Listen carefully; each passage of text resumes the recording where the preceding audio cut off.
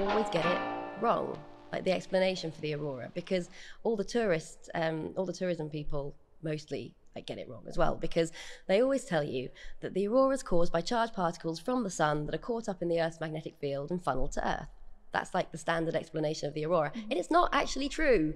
And it really irritates me. And maybe you're going to think I'm like a pedantic scientist or something, but it's not actually true. It's the first kind of plausible explanation that was come up with for the aurora about 100 years ago, over 100 years ago now. Before that, everyone thought the aurora was, or the explanations were things like fires in the sky or vapors, or they didn't know what it was, basically.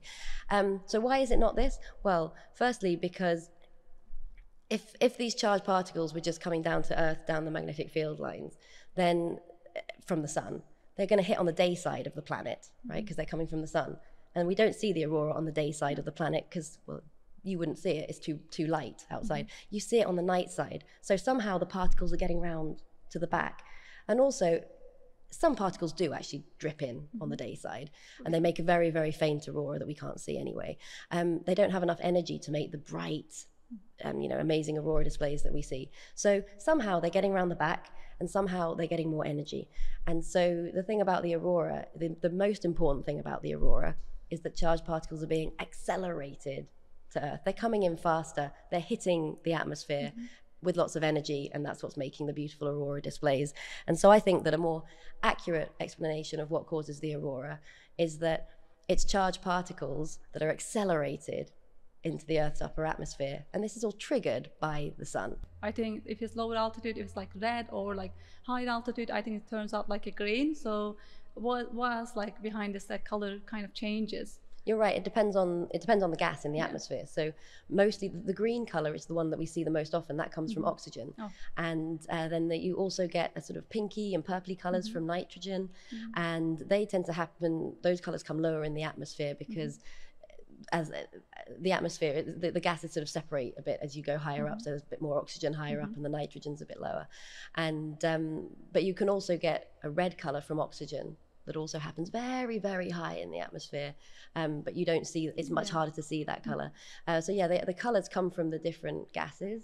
And what's interesting about that is that you can also see aurora on other planets as well. And if you do see aurora on other planets, you can learn a little bit about that planet's atmosphere by the color of the aurora. That makes total sense. Yeah, because it depends on the type, like on the gas. So each element, each gas releases a particular characteristic color. So you can actually sort of use it to diagnose atmospheres in space. And you also have another book on fusion. So for our viewers, could you please explain how the fusion works? Yeah, so, well, how everything kind of works is a big one, because like fusion's massive, the field is massive, but in the very basics of it, fusion is what's happening in the sun and the stars. So it's like the energy of the universe, if you like, the basic energy of the universe. And what's happening is particles are coming together, they're joining together, and when they do that, they create energy. So in stars, hydrogen is fusing together to make helium. And actually bigger ones in stars bigger particles can fuse as well. So hydrogen fuses to make helium, and then you can like fuse the helium and you can make carbon and oxygen and nitrogen and all the bigger elements. So that's what's happening in stars. It's like Lego bricks, like building up. And essentially what scientists are trying to do on Earth, if they're trying to make energy, is they're trying to replicate this reaction on Earth and get more energy out than they have to put in to make it happen, because fusion's really hard, because you actually have to make the conditions that we find in the centers of stars in order to get fusion to occur. So really extreme conditions, like temperatures of hundreds of millions of degrees, and you have to keep those particles that you want to fuse together. You've got to get them like close enough together and hot enough for long enough for the particles to fuse. And so that's the challenge on Earth. It's finding some way of, we talk about confinement a lot, because you have to trap your fuel so that you can get it to the conditions that you need. So you have to confine it. So yeah, we're always talking about confinement and finding different ways that we can trap our fuels and get them hot enough and dense enough for long enough for fusion reactions to occur and keep occurring, so that we can actually start extracting some of the energy. And that's the aim of fusion power on Earth. Okay, I don't know if you watch Iron Man. Have you watched Iron I Man? have seen it a long, long time ago. Oh, okay. I have. I mean, I think Not recently, but I know it's fusion. Okay, perfect. So if we were to miniaturize ITER and make it like super small and create that mini arc reactor Iron Man has, do you think that could be a thing in the future? I think it's crazy. I mean, why you'd want to put something like that in your body. I think, wasn't the arc reactor, I don't know if they were doing some kind of cold fusion thing. It looked like a tokamak, and they actually went to JET, which is the big tokamak in Oxfordshire. And I remember I was there at the time. They spoke to the teams there, so they got their inspiration for the designs and what it should look like from the JET tokamak. But then in the film, they talk about palladium, which isn't that's a cold fusion thing. You wouldn't put it in a tokamak style reactor. It's a heavy metal. So there are lots of inconsistencies. And also, I think I saw in the film, the little arc reactor was supposedly producing 3 gigawatts. 3 gigawatts is massive. That's like a power station that can power millions of homes. Yeah. And he wanted to put it in his body. It all seems kind of crazy to me. But that's what but he said something about, didn't he say, it can power bigger things. And so obviously he's using it to power his super suit. I think I think they found in the movie they found a new element, and they are using that element to kind of power the reactor, which is not the case. Probably it's just all fictional. But in the movie they have they just found a new element out of nowhere. That's handy. And then they use that to power the reactor. But I mean, you never know, because about fusion, when it comes to fusion, I never say never, because years ago we didn't even have private companies doing fusion.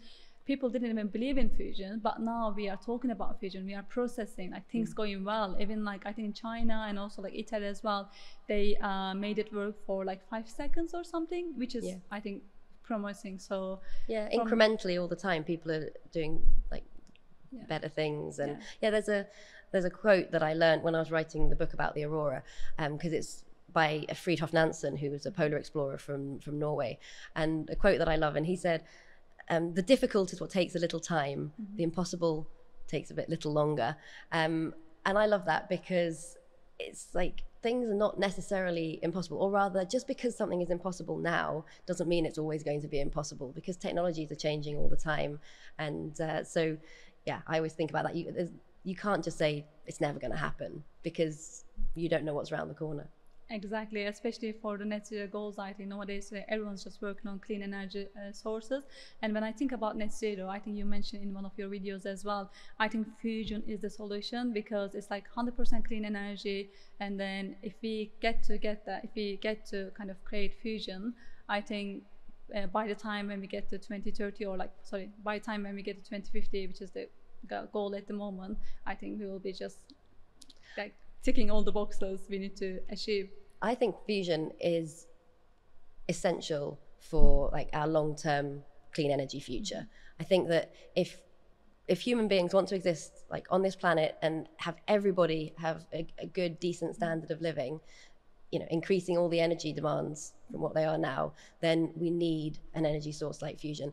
And even if it can't help us get to the net zero goals, I kind of hope it will contribute, but it takes time anyway to roll out a technology. You're not just going to get fusion tomorrow or in 10 years and it's done. It's going to take time to roll out. But I think that in the longer term, we need it. So the sooner we can have it, the better. But even if at the moment, we need to use every technology we can to get to our net zero goals. So we need to be building out more solar, more wind, more fission. We need to be using everything that we can.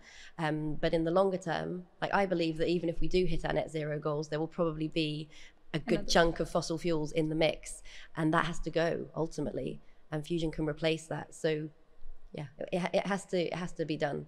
Just one other interesting thing about science fiction stuff. So I like the way, even though some of this science fiction stuff sounds it is crazy, right? It's science fiction. But it's kind of interesting sort of thinking about what may be possible. And so I say that because I worked with as a fusion consultant a few years back on a TV show. And it was really interesting to look at their scripts of what they wanted to happen. And then my job was to try and make it almost possible. Do you know what I mean?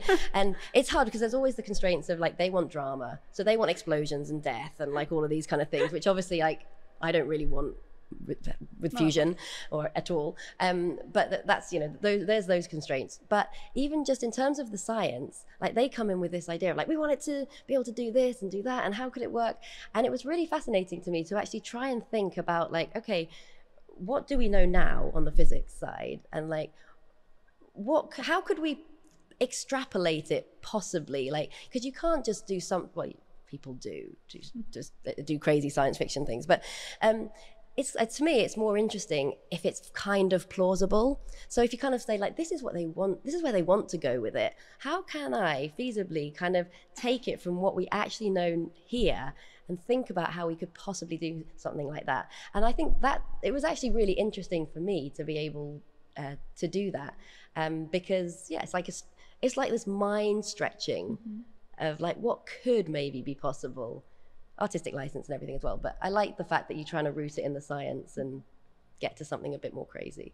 Exactly. I think that's always a good idea, kind of hearing from other people, because as a scientist, you just like kind of focus on the things you can do. But when you hear something about like someone else saying something maybe crazy, but at the same point, you feel like, you know what, that might work. And then I think it just happens all the time, because every time when we say, oh, it's impossible, years later, oh, it's there, it just happened. Because it's Rockets and Coffee, we are asking our guests to bring their favorite mug. So would you like to explain what's your favorite mug and then why is it? Yeah, I have a confession. I forgot my mug. I have a really bad memory. I even picked one specially. I went back to and I was going to bring you an old mug that I used to use when I was a PhD student, and it was actually at my mum's house. I even got it out of the cupboard at my mum's house. It's been sitting on my kitchen counter all week, so I wouldn't forget it. But obviously, you know, because it's been there all week, I forgot it. I'm really sorry. So yeah, this is a nice space-themed one. Yeah, my PhD mug, the reason that I used to like it, the reason I bought it, it was pink, and it had like, I'm a princess, I'm a princess, I'm a princess. Like, they were fashionable, like, I don't know, 20 years ago, this particular designer. And I was a PhD student in a fusion lab. I was like, no one is ever going to steal my mug if I have this I'm a princess mug. And I was right. They never stole my mug. We might just have a little photo of the mug and just put it here so people can see it. I'll send you one. That's a great idea. If you have those kind of mugs, no one's going to take it. So it's not my current favorite mug, but yeah. Thank you so much, Melanie. It was a real pleasure having you here. Thank you. It's a pleasure to be here. Yeah, you can find out about fusion on the website www.fusionenergyinsights.com. You can sign up for our newsletter, and you can also find us on LinkedIn and on X. Oh, perfect. And also, please make sure you also write down in comments your questions, and then make sure you follow us and then subscribe.